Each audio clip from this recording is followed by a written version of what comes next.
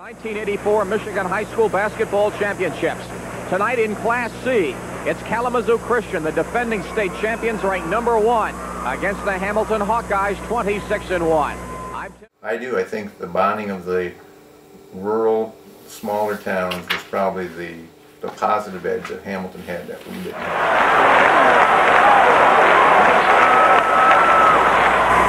Well, I can tell you right away that this is the noisiest crowd that we will have in here tonight.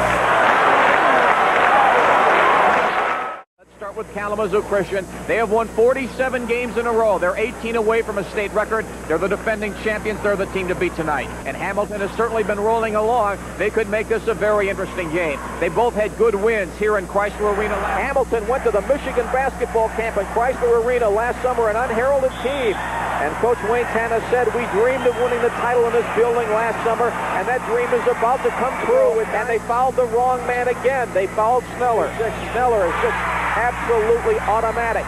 52. And it is all over, and Hamilton has won the Class C state championship with a remarkable victory here tonight over Kalamazoo Christian, 52-48, and the state's 47-game winning streak goes down